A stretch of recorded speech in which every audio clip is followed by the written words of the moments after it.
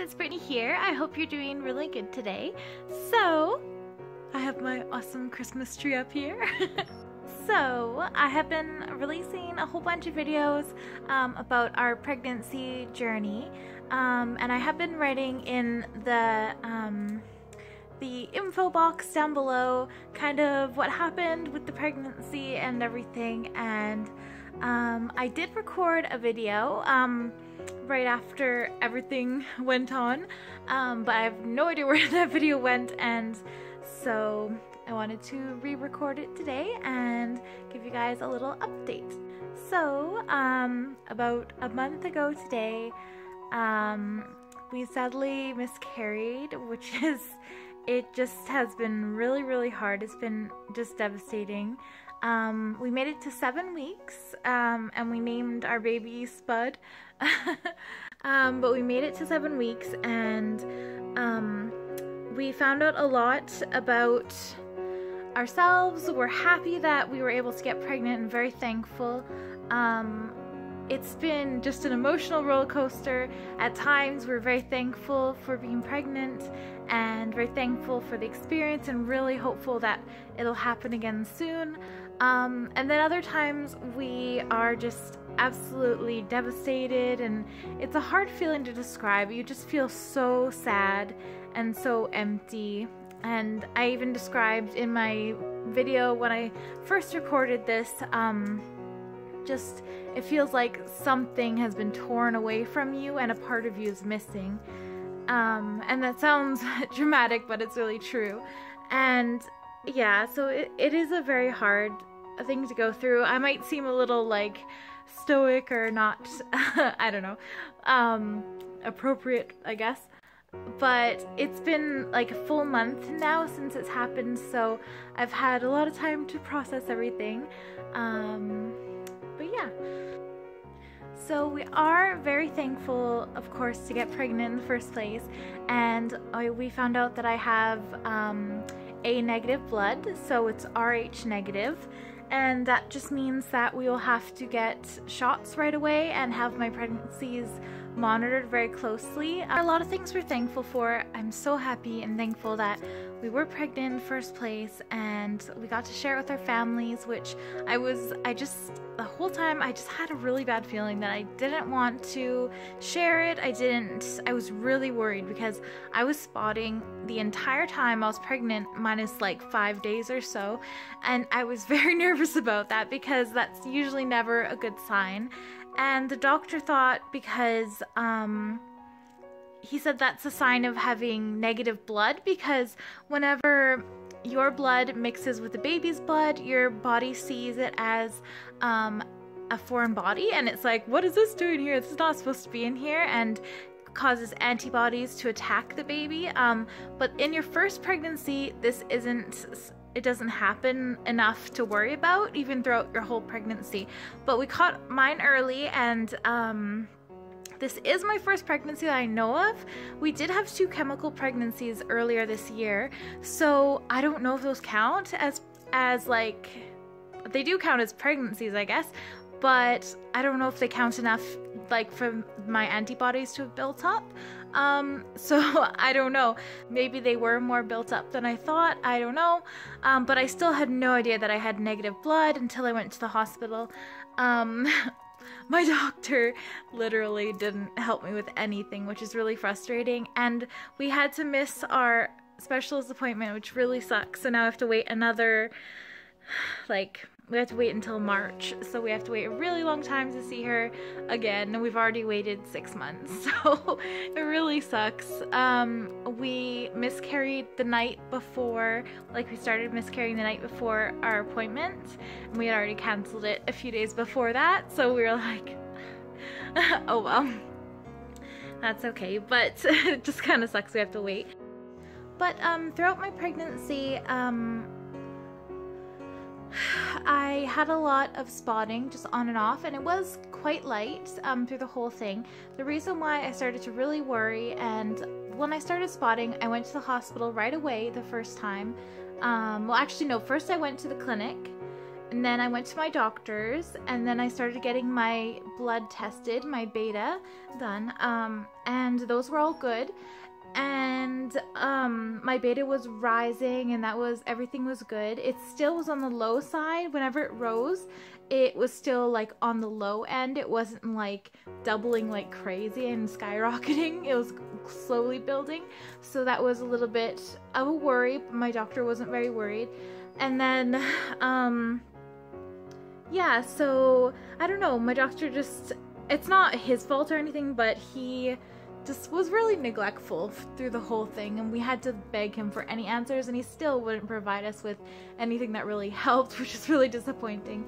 But so I would just go, because it's something very important, I wasn't going to just let it slide, so we would just go to the hospital if like the bleeding got heavier or anything like that. And I ended up just all of a sudden, I had really strong symptoms, getting more and more and more, and then all of a sudden for about 2 days I just felt way better, and I was like, I'm happy that I feel healthier and better, but this is really worrisome.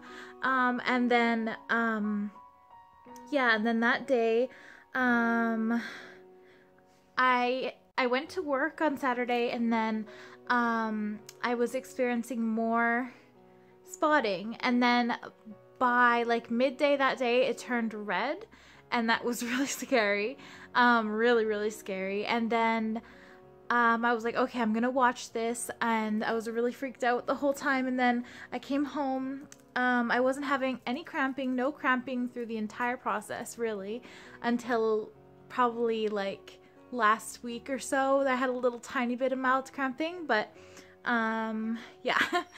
And so on Sunday I went into work, and then halfway through my work day I went to the washroom, and then it was just like, TMI, it was a lot of blood, like a lot. And it was basically filling a pad like almost instantly. Well, not instantly, I shouldn't say that, but it was filling a pad, definitely. Within half a day, it was filling like a heavy-duty pad. And there was also clots, and yeah. And I was really scared of the clots, because I was like, oh god, like if I am miscarrying, I don't want to see it. I don't want to see all this stuff, like this is horrible. But it was fine. And so I went home. I had to tell everybody what was happening, and then they're like, yeah, go to the hospital, don't worry. And so I went to the hospital, and then we actually had a student doctor, and she was really sweet and really good, and I was happy we got her. But she actually specialized in fertility, which is really nice, because she actually knew what we were going through and talking about, and she actually like interned at different fertility clinics. So I was like, yes, someone who knows what they're talking about. Nobody seems to know anything about like pregnancy. It's ridiculous. And yeah, so she said that my numbers, well, first of all, oh no, I don't think we had an ultrasound that day. I think we missed that. I forgot to say that we did have an ultrasound the first time I went to the hospital when I was 5 weeks. And she saw a gestational sac, and she saw a thickened lining, and said everything looks good. It's too early to see the baby, like it might still be a little bit early and that kind of stuff. So she's like, don't worry about it right now, and we'll check back in with you later and see. And we're like, okay, because it was still early, and I could have been like 4.5 weeks or 4 weeks or something. We were just kind of guessing at dates at that time. And then so yeah, so anyways, and I was getting my blood drawn every couple of days, and getting my blood tested. And then she said that basically my beta results were lowering now, and it was about half as high as it used to be. So we spent probably 6 hours in the hospital. It takes a really long time to go through like the waiting room and everything in Canada. But yeah, we had, Jason really wanted to call his mom to come with us, and she was really sweet and like sat with us through the whole thing. And it was a little hard because she was like not believing that anything was happening or not wanting to believe it, and she was talking about all these great baby things that we can do. It was really sweet of her to come and sit with us.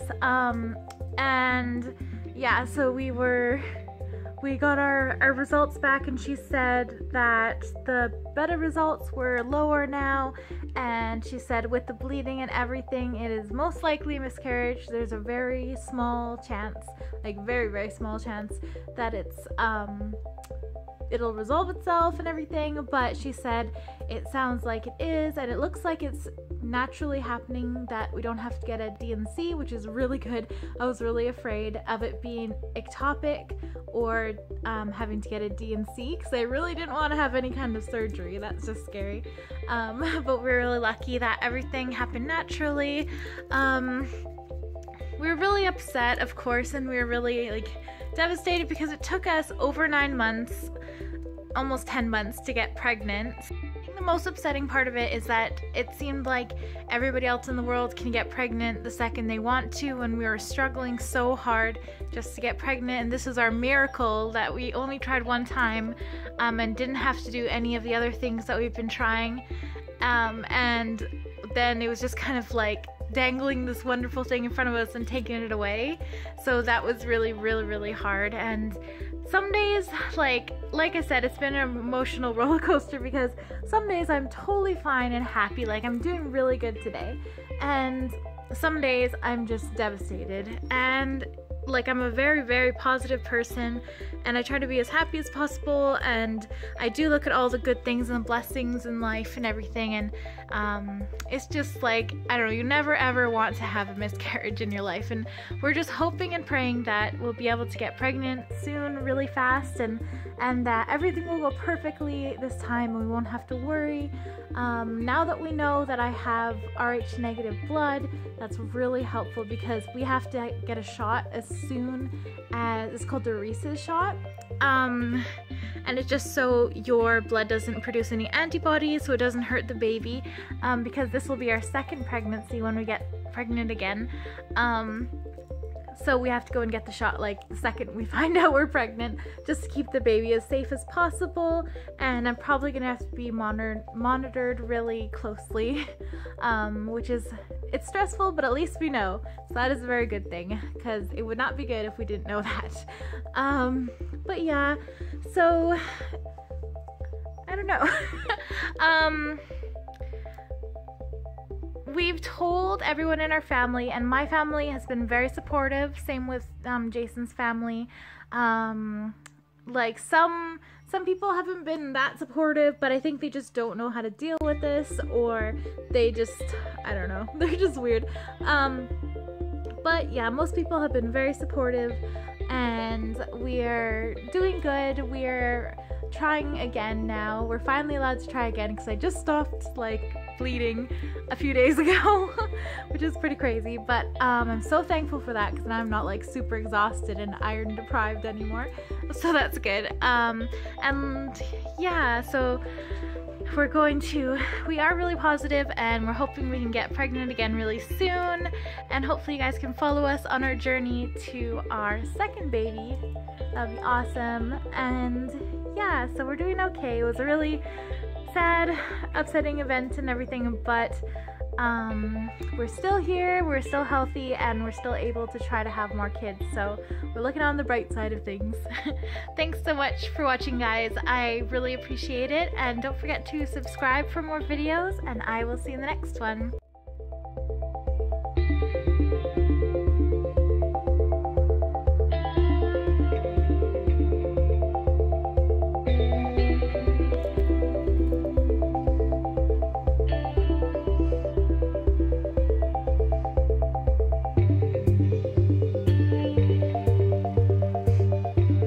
You just squished him, Luna.